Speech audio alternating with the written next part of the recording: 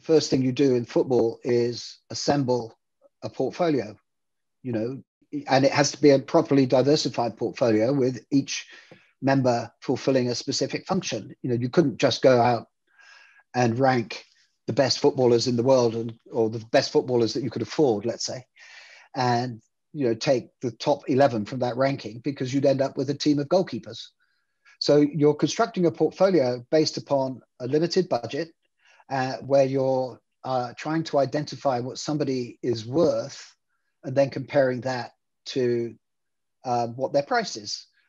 And it's a market that's desperately inefficient, but very opaque. And where there really isn't this concept of value. You know, there isn't this concept that a player has a price, but that is different from his value. So trying to get a grip on that is really, really interesting problem.